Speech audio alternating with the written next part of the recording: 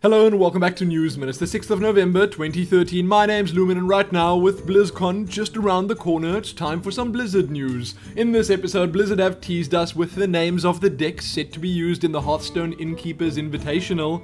There are a bunch of Reaper of Souls first look posts up. StarCraft 2's World Championship Series trading cards have been revealed. The name of the next World of Warcraft expansion may well have been discovered. The new Battle.net shop has entered beta and more. Starting with Hearthstone. With only a couple of days left until BlizzCon 2013, Blizzard have started teasing us with more information regarding the Hearthstone Innkeepers Invitational Exhibition Tournament. This comes in the form of a blog post giving us the names of the decks we'll be seeing the invitees doing battle with over the weekend, and mention of the shoutcasters selected to serenade our ears. While we only received the names of the decks and their classes, not the content just yet, it is already more than enough entertainment, and some of them are just golden and heavily hint at what we'll be seeing inside. Amongst the 24 decks set up by the 8 players, there are 6 Paladin decks, 5 Mage, 4 Priest, 3 Shaman, 2 Warrior, 2 Druid, 1 Hunter, 1 Warlock, and 0 Rogue decks.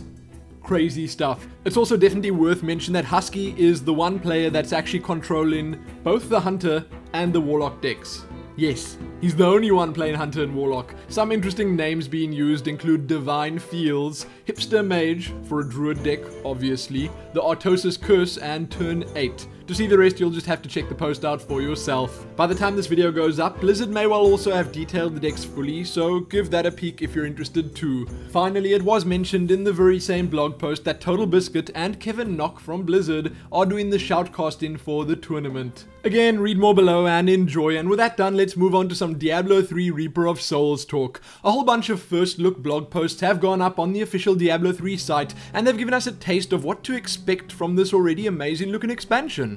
Historical Westmarch, Westmarch level design, and most recently of the lot, Westmarch bestiary. The lot of it was covered in great detail. There are lots of images, which is also a plus, and the posts are, in my honest opinion, well worth having a look at for any Diablo fans out there. My favorite of the lot, definitely the one covering all the nasties we'll be doing glorious battle with.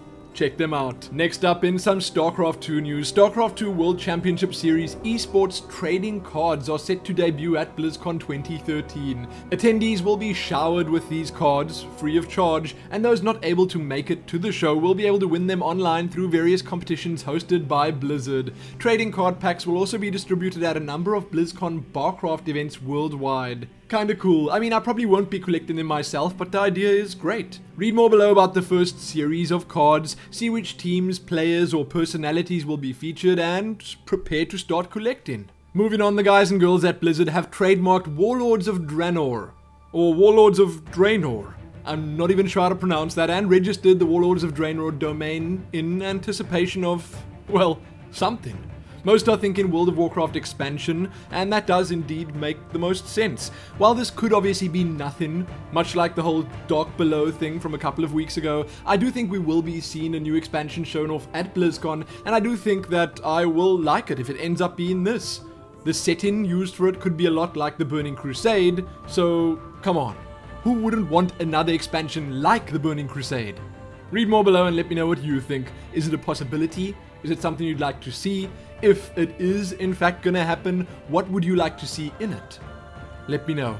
Last up, Blizzard have launched the beta version of the Battle.net shop on Battle.net. The shop uses the same UI as the Battle.net launcher, so I kind of assume it'll be built into that at some point, and currently it features in-game or digital goodies exclusively. That is, however, all I have for you in this episode. If the news covered here and now wasn't enough, there are a whole bunch of both Blizzard-related and other extras linked below for your browsing pleasure. You should probably check them out too. Give this video a like, share it, and subscribe if you haven't already. Most importantly though, happy BlizzCon 2013. Happy that.